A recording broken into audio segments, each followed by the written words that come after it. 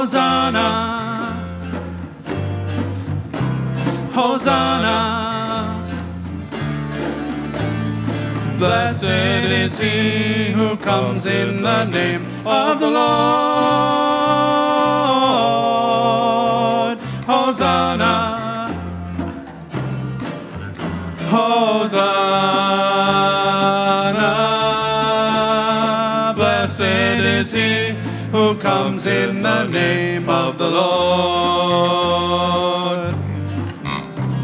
Hosanna,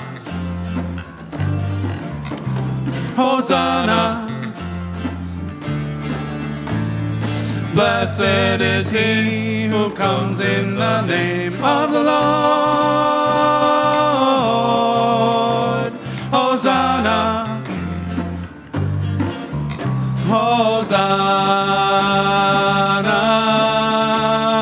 Blessed is he who comes in the name of the Lord. Blessed is he who comes in the name of the Lord. Blessed is he who comes in the name of the Lord. Blessed is the one who comes in the name of the Lord, and blessed are you, because Jesus is here with us and loves us, each and every one, and gives us peace in our hearts. Let us share that peace with one another. Peace be with you.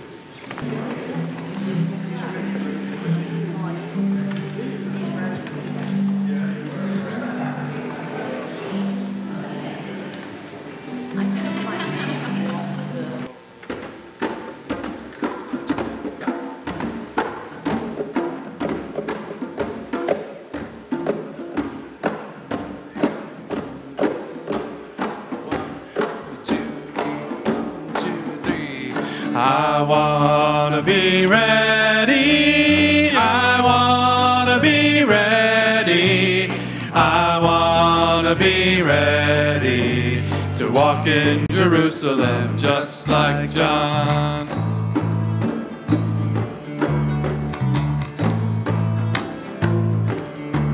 Oh John, what did you say?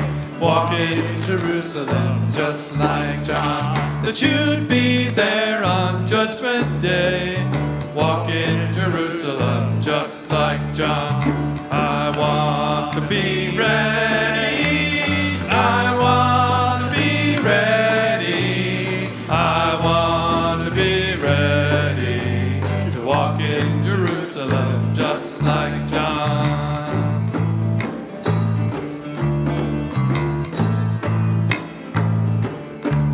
John said the city was just four square. Walk in Jerusalem just like John. And he declared he'd meet me there. Walk in Jerusalem just like John. I want to be ready, I want to be ready, I want to be ready to walk in Jerusalem just like John.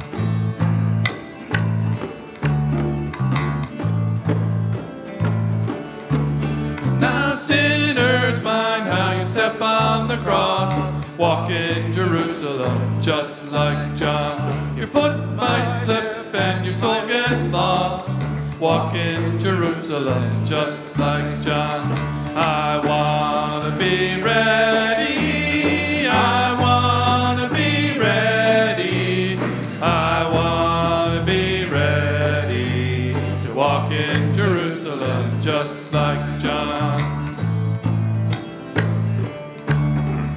To walk in Jerusalem just like John. To walk in Jerusalem just like John. To walk in Jerusalem just like John.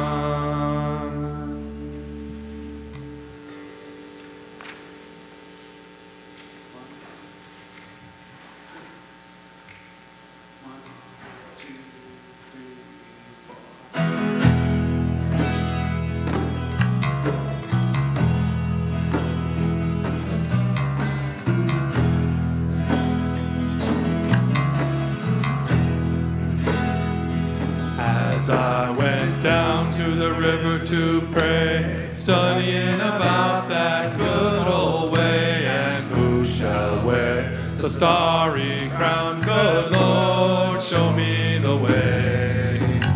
Oh, sisters, let's go down, let's go down. Come on down, come on, sisters, let's go down, down to the river to pray.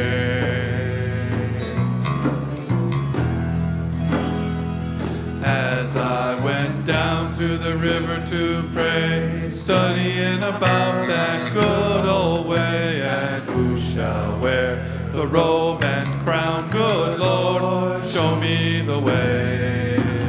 Oh, brothers, let's go down, let's go down. Come on down, come on, brothers, let's go down, down to the river to pray.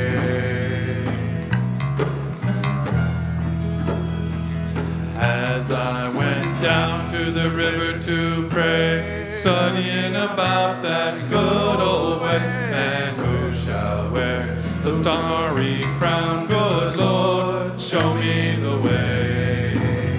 Oh, fathers, let's go down, let's go down. Come on down, come on, fathers, let's go down, down to the river to pray.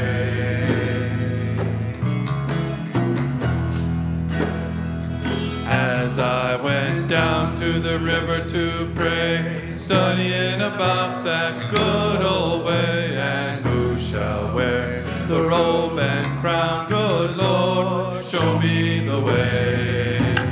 Oh, mothers, let's go down, let's go down. Come on down, come on, mothers, let's go down, down to the river to pray.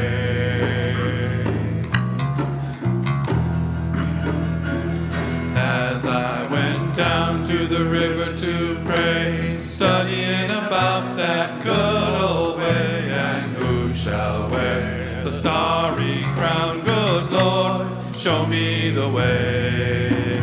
Oh, sinners, let's go down, let's go down. Come on down, come on, sinners, let's go down, down to the river to pray.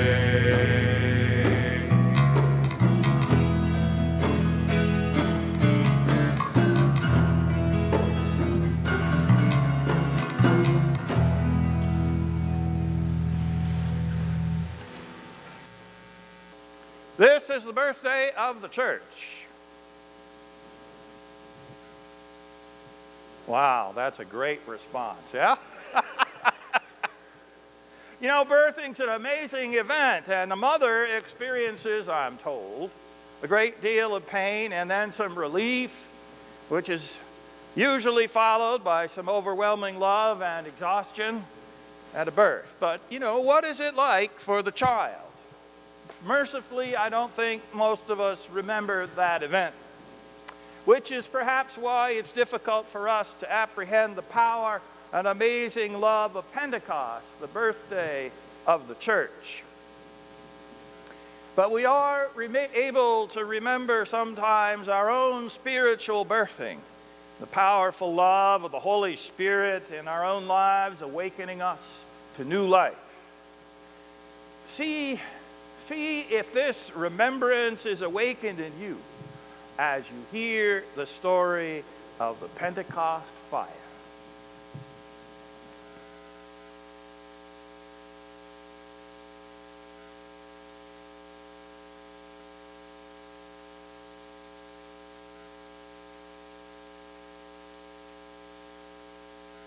Okay? Yep. When the day of Pentecost had come, they were all together in one place.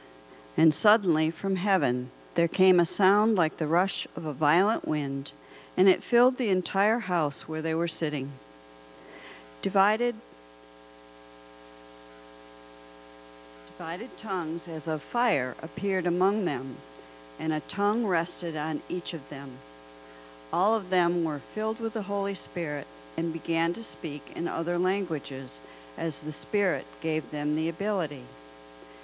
Now there were devout Jews from every nation under heaven living in Jerusalem, and at this sound the crowd gathered and was bewildered, because each one heard them speaking in the native language of each. Amazed and astonished, they asked, "Are not all these who are speaking Galileans? And how is it that we hear each of us in our own native language? Parthians, Medes, Elamites, and residents of Mesopotamia, Judea and Cappadocia, Pontus and Asia, Phrygia and Pamphylia, Egypt and the parts of Libya belonging to Cyrene, and visitors from Rome, both Jews and proselytes, Cretans and Arabs. In our own language, we hear them speaking about God's deeds of power." All were amazed and perplexed, saying to one another, "What does this mean?" But others sneered and said, "They're all filled with new wine." But Peter, standing with the 11, raised his voice and addressed them. "Men of Judea and all who live in Jerusalem, let this be known to you, and listen to what I say. Indeed, these are not drunk, as you suppose, for it is only 9 o'clock in the morning. No, this is what was spoken through the prophet Joel.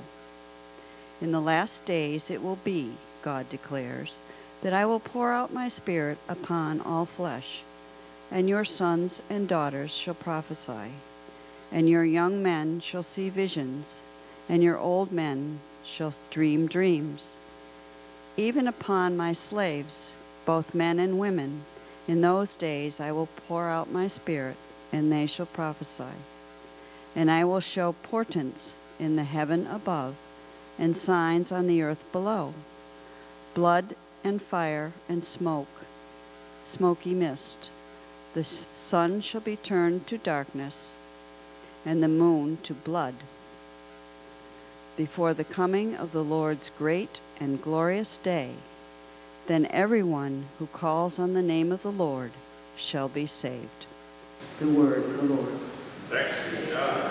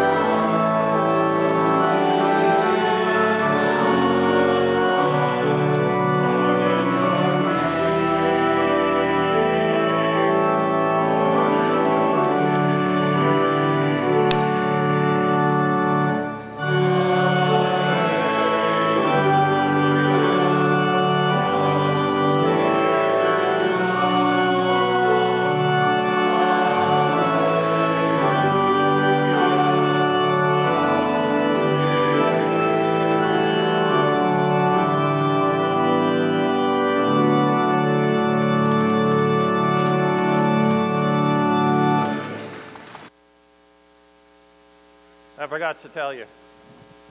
Those of you who've never seen these before, little cards in front of you.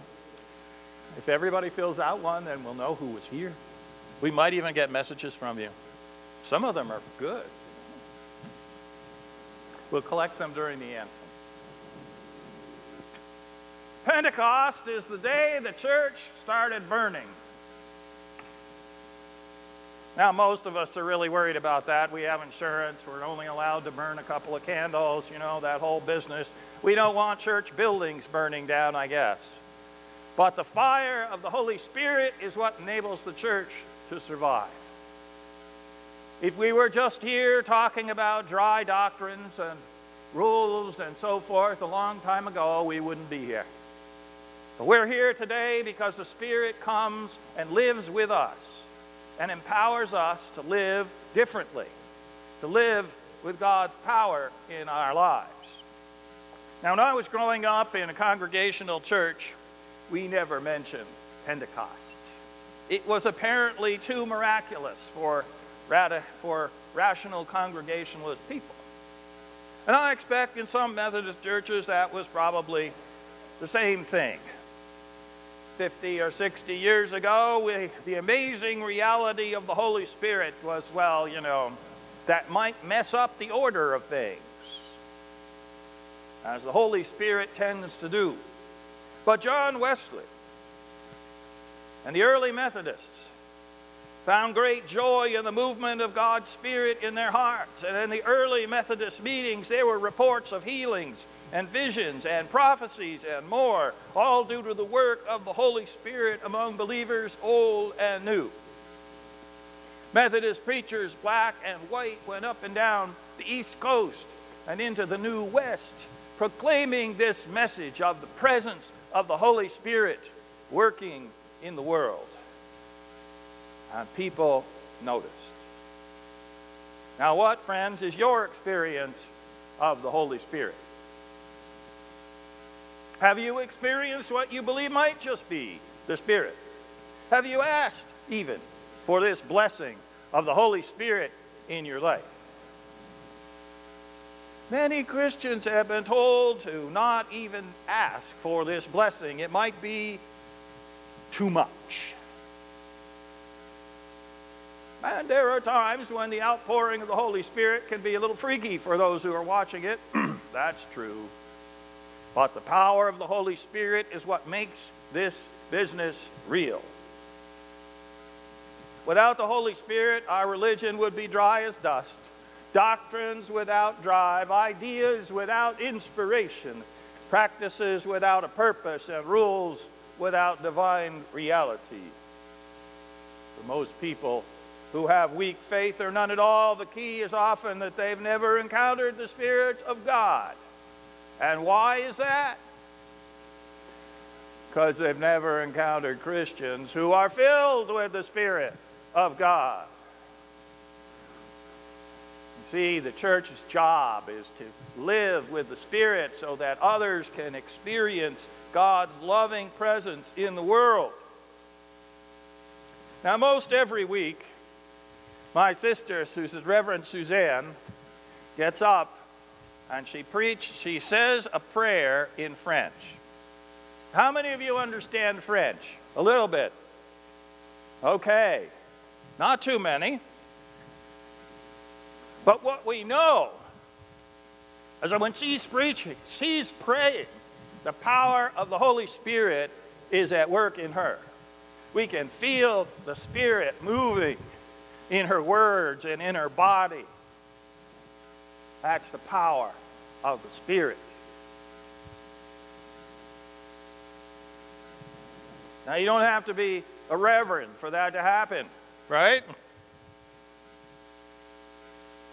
In fact, in many cases, it's a disadvantage, right? Because you go to seminary, and you learn how to be boring. Although in my case, it came naturally. And those of us who aren't gifted musicians, well, that's the way it is. But you know, when we hear Joshua play, or Austin, or the bell choir, or the singers, or the band, don't you just sometimes feel the power of God working?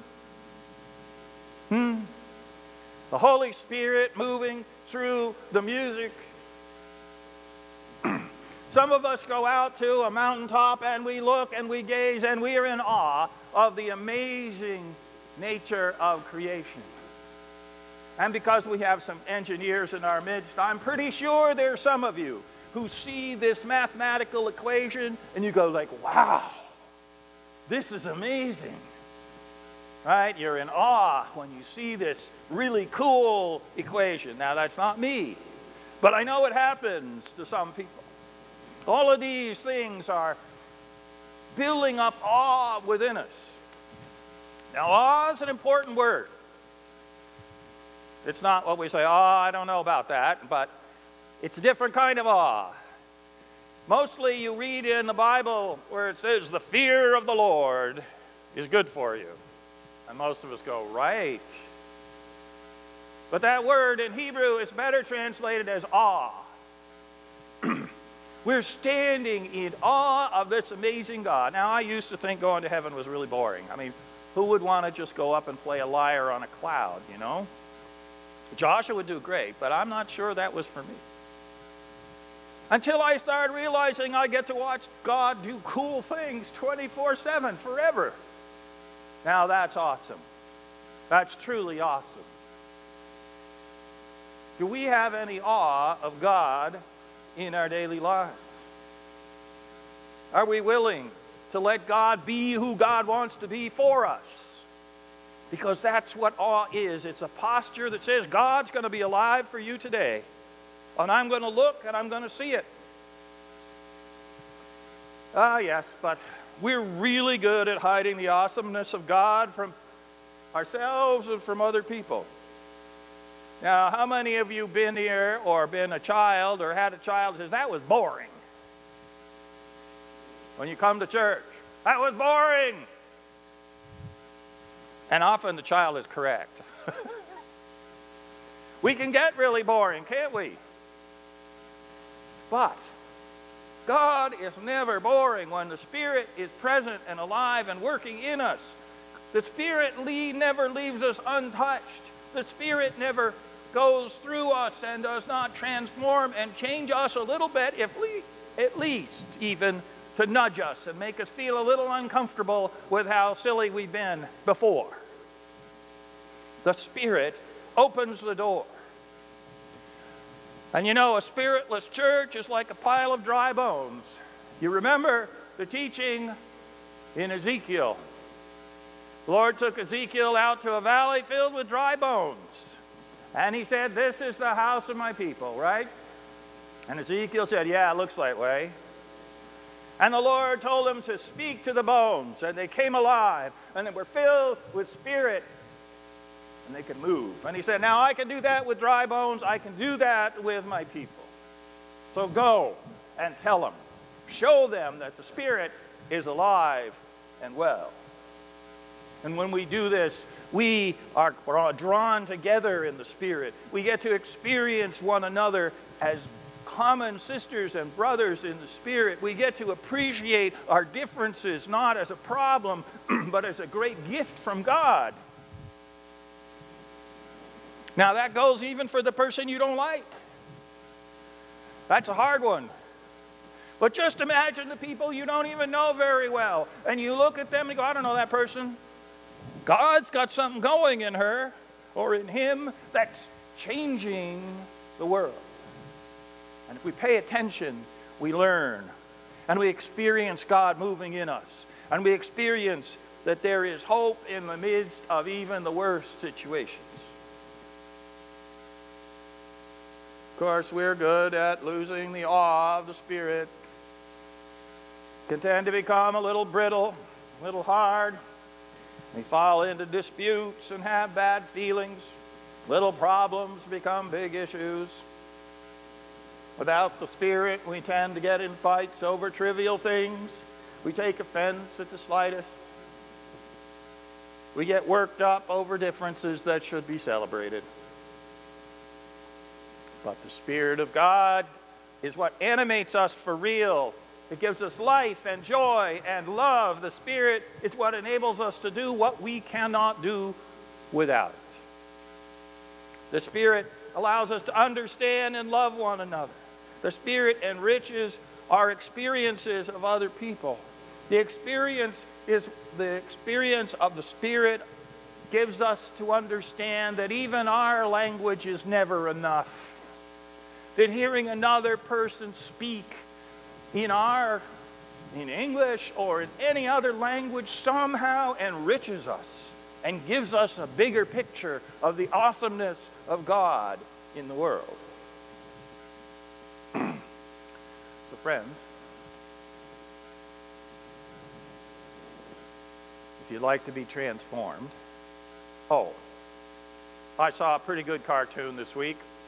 Preacher standing up there and says, "How many of you are in favor of change?" And all the hands went up.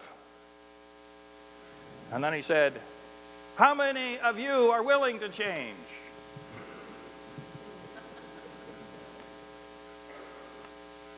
God's been having that problem for a long time with us.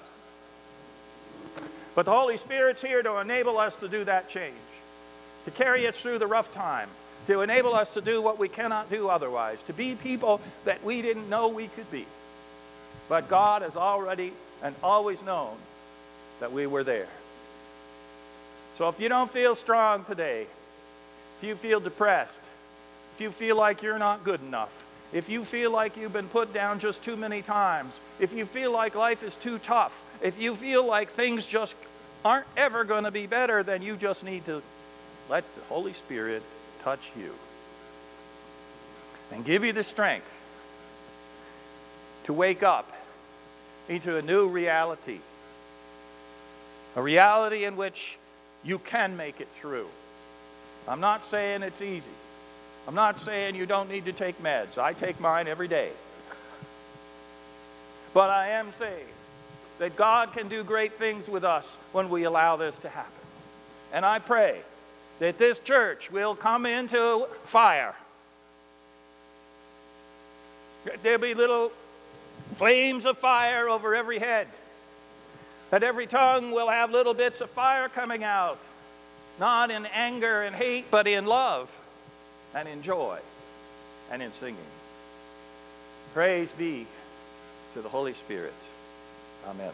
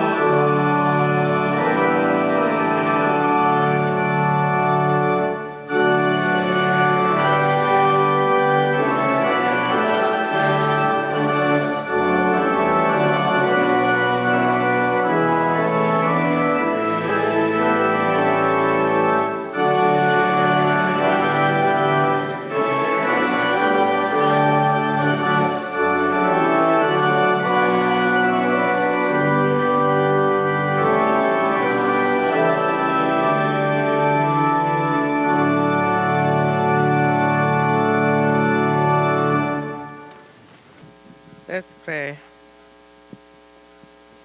Éternel Dieu, nous te sommes très reconnaissants. Nous t'adorons, nous te glorifions pour ce moment, puisque aujourd'hui c'est une grande journée.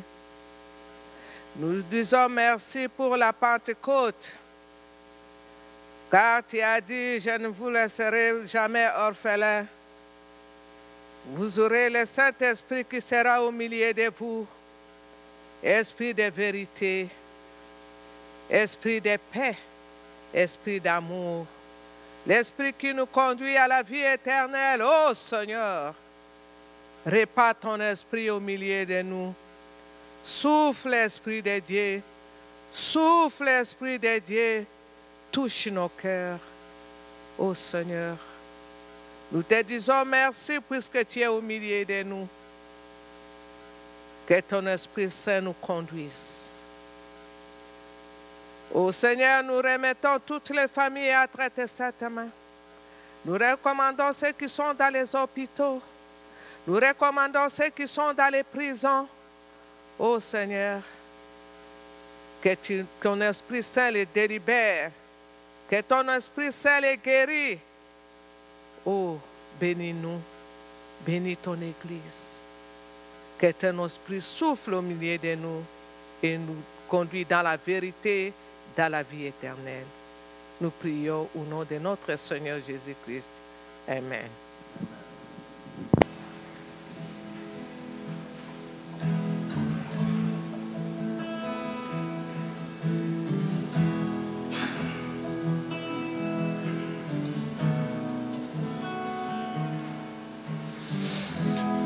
Oh, let all who thirst, let them come to the water. And let all who have nothing, let them come to the Lord without money, without price. Why should you pay the price except for the Lord?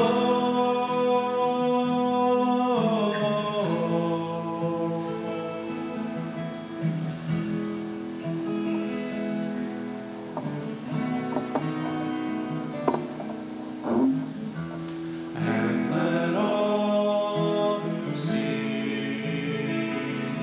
let them come to the water. And let all who have nothing, let them come to the Lord without money, without strife.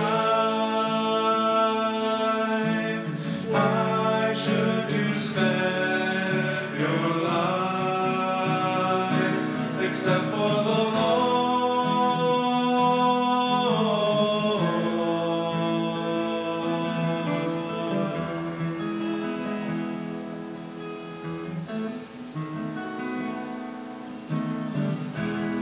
And let all who toil, let them come to the water.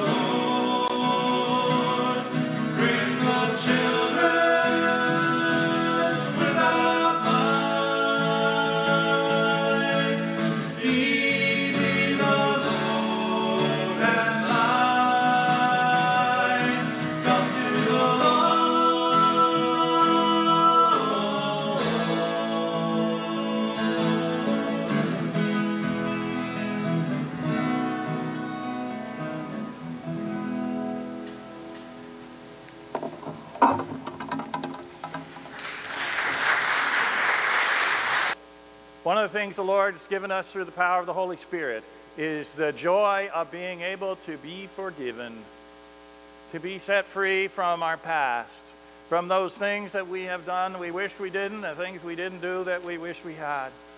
Yes, the facts are the facts, but the feeling of guilt and shame can be taken away. And so let's lift up all of those things in the name of Jesus now, trusting in the divine forgiveness.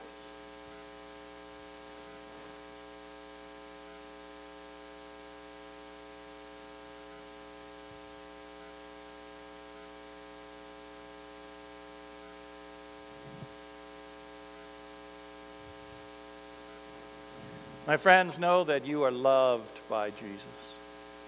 You are loved in your inmost being, and you are forgiven. Thanks be to God. Amen. So when we come forward, first of all, this table is open to everybody. Jesus wants to reach out to every single person in love. And so wherever you stand in your own heart or mind, if you want to be at peace with God and with others, come forward and meet the Lord. We won't be able to kneel for the service of communion. So you will come and you will be served standing. You may return to your seats, or if you wish to go and kneel at the rail, at that time you may do so.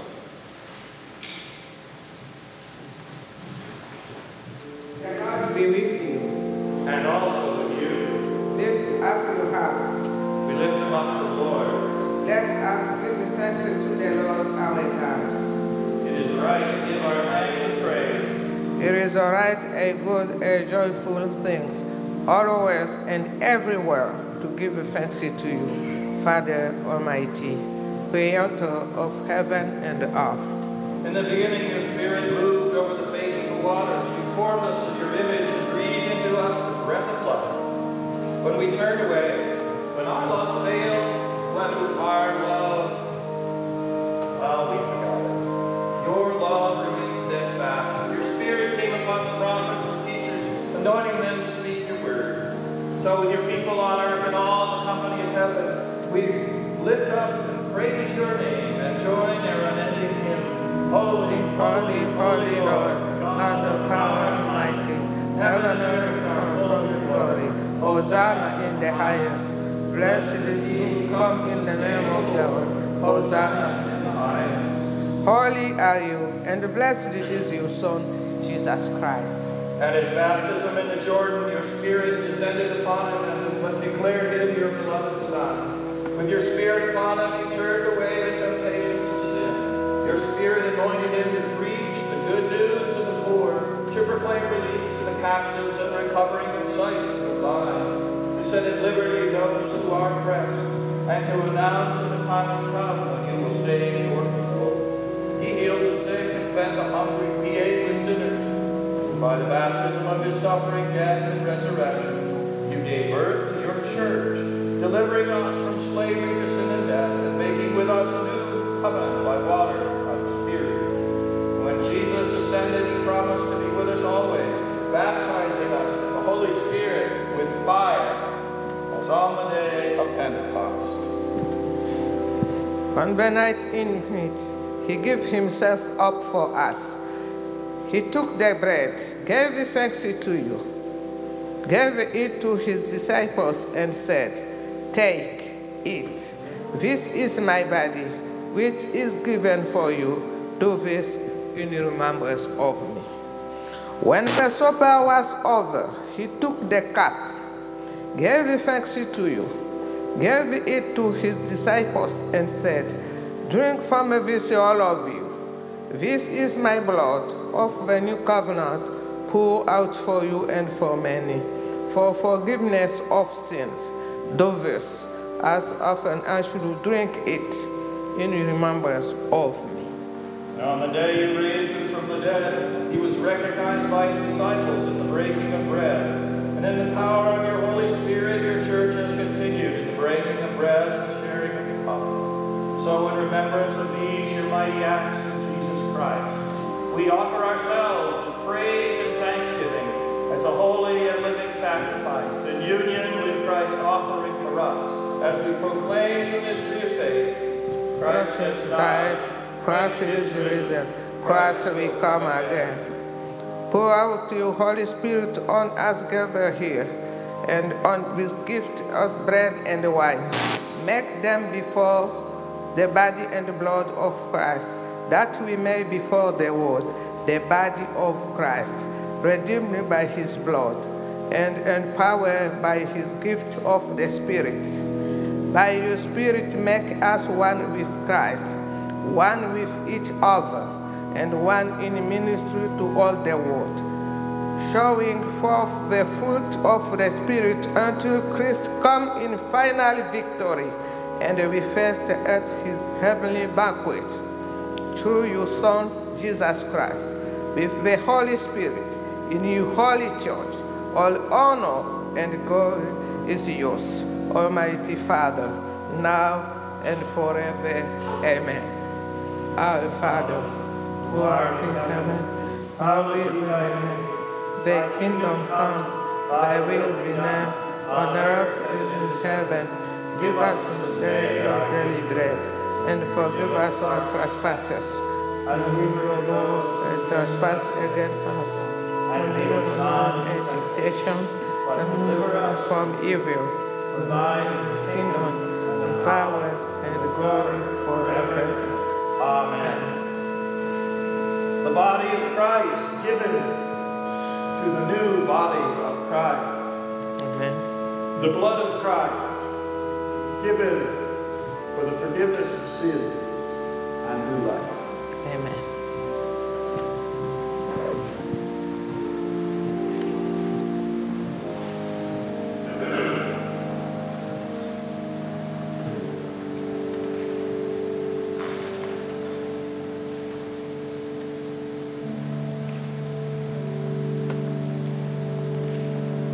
For those who need gluten-free, it's going to be served on my left. Just ask for that.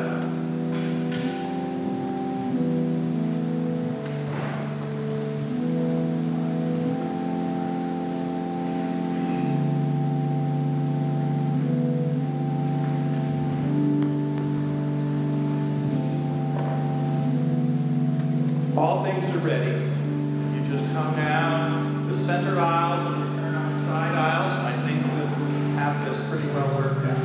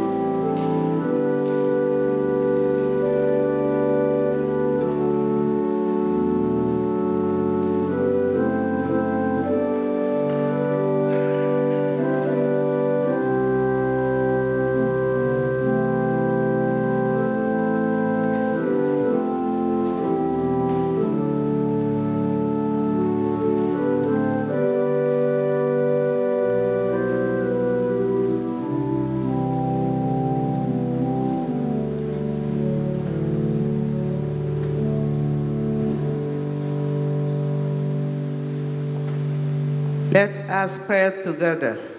Eternal God, we give you thanks for the mystery in which you give yourself to us. Grant that we may go into the world in the strength of your Spirit, to give ourselves for others. In the name of Jesus our Lord. Amen. Lord, surround your people with your Spirit. Fill our hearts, our lungs, our minds with your very presence. Through the power of the Spirit, send us forth into the world to bear witness to your love. And grant us the peace of God the Father, Son, and Holy Spirit. Amen.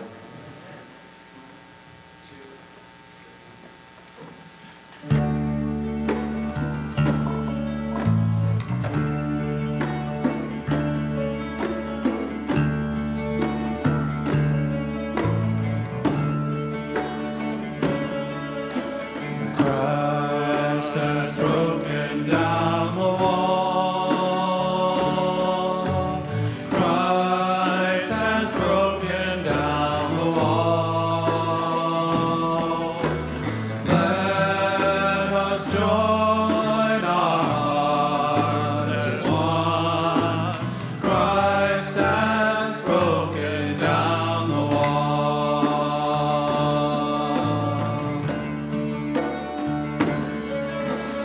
We're accepted as we are. We're accepted as